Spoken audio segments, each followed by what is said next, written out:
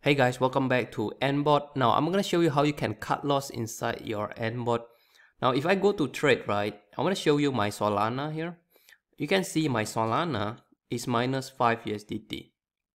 And I already teach you how to cycle. I actually stopped my Solana. Look at this one.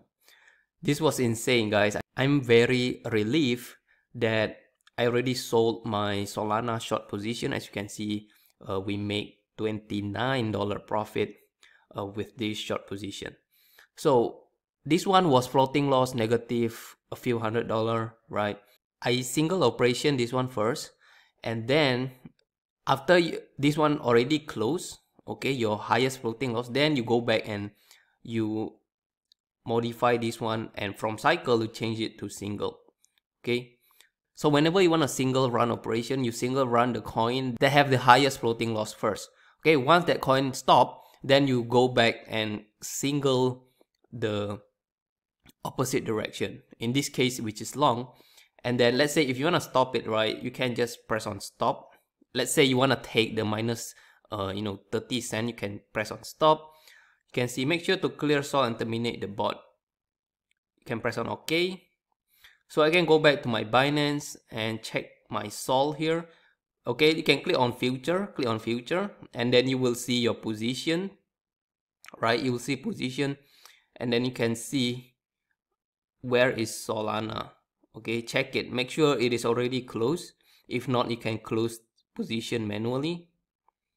So okay, it's already closed, guys. I cannot see Solana anymore, so that's good.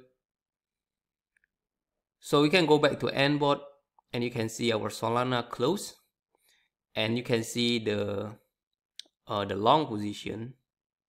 Okay, you can refresh it. You see here, you can see the long position. I already closed it, and I only get minus 0.42. Okay, so you do this when you believe. Okay, when you believe, you do your own technical analysis and you see if it is on the resistance level already. You might want to close the long position, because the market might reverse. So again, this is really up to you. You must at least know some basic technical analysis. You must know the the resistance level, the support level. So you can learn that on YouTube.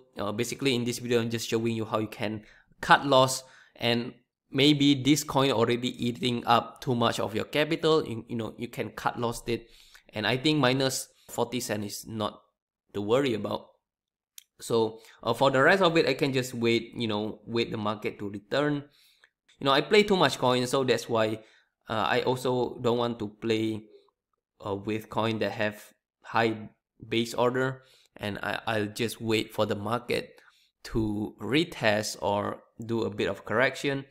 Hopefully most of this coin will close in profits.